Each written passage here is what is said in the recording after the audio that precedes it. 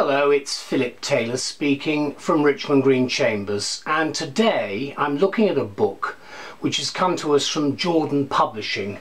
It's part of the Family Law imprint and it's called Maintenance Matters. It's this book here. It's got a subtitle, The Guide to Periodical Payments Upon Divorce and Dissolution of Civil Partnerships, and it's been written by Andrew Commins, who is a barrister at St John's Chambers. There's a very useful foreword by Mr Justice Mostyn. There's the back of the book. There's the spine. You can see there's quite a lot of information in it. It follows very much along the lines of the standard Jordan publications. There's the index there, give you an idea of it. And then what you've got are the standard paragraph numbering around the sides. You've also got a lot of footnotes which are extremely helpful in terms of the detail for where we are today, because things have changed dramatically in the family jurisdiction. There's the actual front of the book, and Mr Commins comes from Chambers in Bristol, and that's the foreword, which is written by Mr Justice Mostyn, who concentrates very much on the historic background. There's a preface. Yeah, he concentrates very much on the historic background to maintenance and where we are today. Those are the cases. And then we start right at the beginning, chapter 1, how to use the guide. And the book itself, as I say, is a very useful guide for anybody in the family jurisdiction who's involved in what is now known as seeking the family law financial remedies. We used to call them ancillary relief matters, but it's now family, actually financial remedies. My wife and I have written a review of this book, and we gave it the title, When Breaking Up is Hard to Do. And this is what we say about the book. Whether in marriage or civil partnership, breaking up is hard to do, especially if the money is involved, as it almost invariably is in these unfortunate cases. This book, therefore, will help practitioners and their advisors get to grips more easily with the multifarious aspects of periodical payments.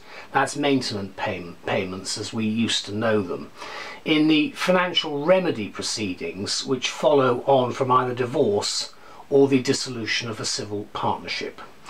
So with the changing face of the family court structure, which started in April 2014, and with the increasing insistence and reliance on mediation as a first step, because of cuts and the impact of what's happened to legal aid, the opposing parties in a breakup will sometimes resort to non-qualified as well as qualified advisors.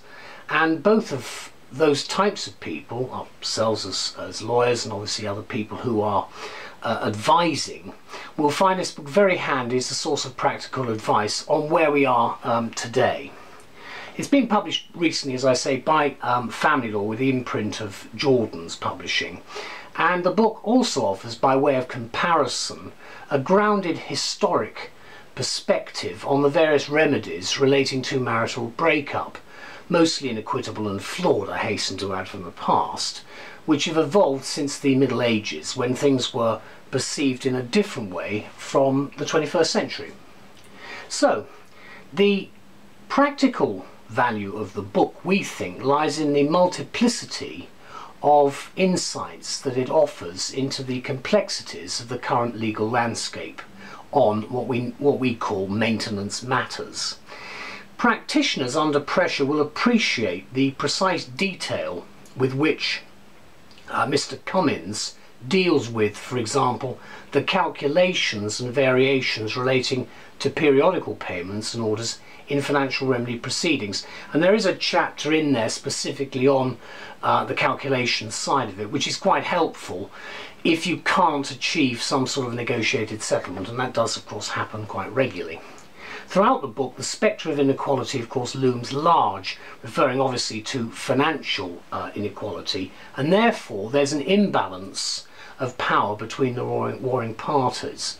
And to this end, the book provides assistance to the hard-pressed practitioner in dealing with the procedural and statutory context involved, with analysis and commentary of case law throughout, elaborated upon by judicial opinion and guidance. And of course many of you will know that we do have a slightly different approach now with the unification of the court structure, where you will get some indication from the judiciary as to the way that the case might go should you have to have a full hearing, and that can concentrate minds wonderfully, even with possibly variation of periodic payments.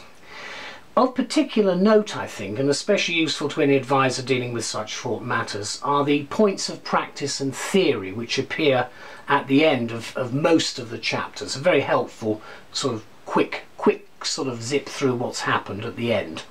The book, therefore, in short, functions admirably, we think, as a practical manual for anyone advising on or pursuing a claim for a periodical payments order, whether before or after legal proceedings have commenced.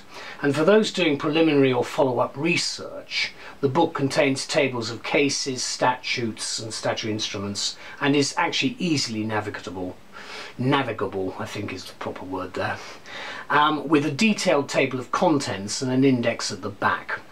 Here then is an essential reference tool for solicitors, barristers and mediators, as well as accountants, financial advisors and litigants in person. And the law is cited as at March 2014, and I'm doing this review in the summer of 2014. Just to show the book again, there it is. It's quite a light book. It runs to under 500 pages. There are some very useful forms at the back, both for the civil partnership and the general main family side.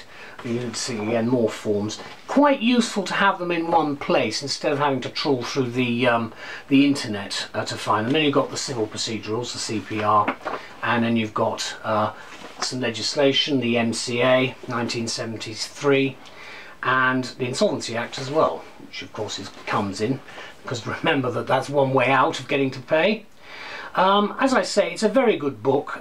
The point that I would make about these points of practice and theory are set out there. You can see that's just one example.